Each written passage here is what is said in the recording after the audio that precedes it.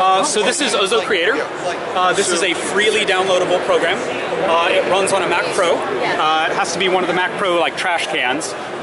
You need at least an AMD FirePro Dual D500 video card setup. It relies heavily on GPU processing. We recommend a AMD FirePro Dual D700 for best performance though. And that's what we're running on here. So Creator is actually a pretty simple piece of software. In here, you have a number of import options. You can import a raw capture, that's the .ozo raw format. You can import DPX files. This would be a per camera DPX file that you would have exported from Creator. EXR files, same thing as the DPX except EXR format. Stitched, this would be a stitched stereoscopic or monoscopic panorama. And then import audio, you can import a multi-channel wave. Here we have a couple of raw captures. And you can see here, you see the per camera mode. And one of the cool things about it is you can actually go into a kind of a quick stitch mode, and then you can actually display where your seams are going to be. And then in here, you can actually move your seams around, or you can make them larger or smaller. And you can also switch between the two eyes, so you kind of get a left eye, right eye view. You can also, if you double click on this, go into kind of like an equirectangular view and pan around inside there. And what this is doing is that what we call pixel picking, so it's actually essentially switching between camera views on the fly. It's not, when we go into this mode, it's not actually stitching per se, it's just switching between the cameras. And you can actually do this with DK2 HMD as well. DK2 is the only HMD we support because that's the only HMD that's supported on the Macintosh platform. No one, like they just haven't written drivers for the consumer Rift or the HTC Vive. Another thing you can do is in the back where it does go monoscopic, you can adjust the back seam convergence with this parameter here. So if you have something that's very close to the camera, you can converge on your detail here. Obviously it goes a little bit double in the back because you're converging so much closer. So sometimes you want to leave it converged at infinity. But that's something you can also adjust. Once you get all of these parameters set up, you can then basically directly stitch if you wish. Then you can stitch to DPX files. You have multiple resolution choices. You can stitch 2D or 3D. 2D is really just exporting only one eye. And then normal and high quality stitching. The difference between normal and high quality stitch is normal is actually what's being shown here. It's a simple just de-warp of the fisheyes and a cross blend.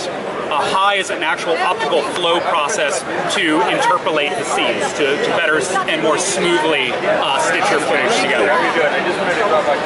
Also, if you wish, you can export de-warped to equirectangular per camera footage. So if you want to take this into like Cara VR or some other footage, you want to do some paint work, you want to do some roto work, you can use those as sources if you wish. Backing up a little bit, one step, you can export multiple formats. DPX, OpenEXR, Cinema DNG, and high bitrate MP4s are all per camera files. So you will get 8 image streams of DPX, 8 image streams of EXR, 8 streams of DNG, or 8 individual high bitrate MP4s. And those will all be the fisheye images. So each one of those will look like this. You can also export processed audio from here, which gives you a few options for how many channels you want to export. 5.0 is probably the most compatible format, so that's what we recommend if you want to have binaural spatial audio.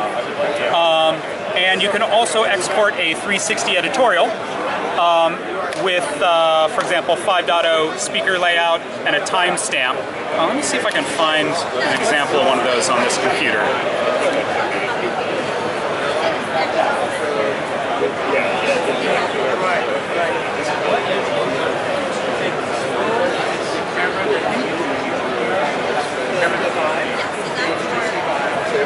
So this would be a 360 editorial. These are burn-ins for the speaker angles. So this is a 5.0 burn-in. And what you can do is you can have this up on a monitor, and you use it as a 2D reference for mixing in 360-degree audio. So you know if someone's here, they should be coming from 0 degrees. If you're coming from here, they should be coming out of your left speaker. If they're coming out of here, they should be coming out of your side left speaker, for example. And if they're coming from here, it'd be 180 degrees right behind you. It also burns in timecode. It has 2-channel stereo scratch audio and a SMPTE timecode track. This is an MOV file. So I would recommend you would export these first of all your raw captures. You do your edit in Premiere or Resolve or whatever you use, Avid, etc. And then you can come back to Creator and then export your either your per camera DPXs and then perhaps denoise them, maybe do a color match pass on them, bring them back into Creator and stitch them in here, or you can bring them into Cara VR, stitch them in Cara VR, etc. You can also render stitched files directly to MP4 if you want. If you have like a really fast turnaround project, you can basically choose your stitching quality. Fast, obviously, is that de-warping and cross-blending that stitches very quickly. Maybe like 4 frames per second or so, depending on the speed of your drives and the speed of your computer. Slow, that's the optical flow pass, that's about 10 seconds per frame. It's much slower, but it's higher quality as well. Okay. Can you also generate a stream for, let's say, YouTube 360-degree streaming? So what you would do in that case is you would basically, again, export to MP4, and then select ambisonics, because that's the audio, spatial audio that YouTube supports. You export this MP4, you then have to download a spatial media injector program from Google, I believe. If you search for that on YouTube, you'll find the spatial media injector program. You basically run that, point it to this MP4 file, you say this is my stereoscopic top bottom file, it has ambisonic audio, it injects the proper metadata, and then you can upload, it writes out a new version of that MP4 file with the metadata injected, then you can upload that to YouTube and get spatial audio with encoded for Google Cardboard with top bottom stereoscopic footage. And the live streaming? Live streaming is a different product altogether, actually. And that's something I'm afraid I'm not particularly well versed to be able to speak about. I'm more of the post guy. Okay. But there are other people here that might be able to speak better about the live solution. Let's finish this first. Yeah. We need to start our presentation soon. Okay. So yeah, you can cool. wrap this up. So yeah, I mean frankly that's pretty much it. There's a queue, job queue, so you can like queue up stitches, queue up exports. They go into your queue and then you execute the queue and they happen like one after another. Okay. So that's pretty handy. And then this is a timeline. You can drag multiple things to the timeline and edit up on the timeline if you want. Again, very limited editing capability. Okay.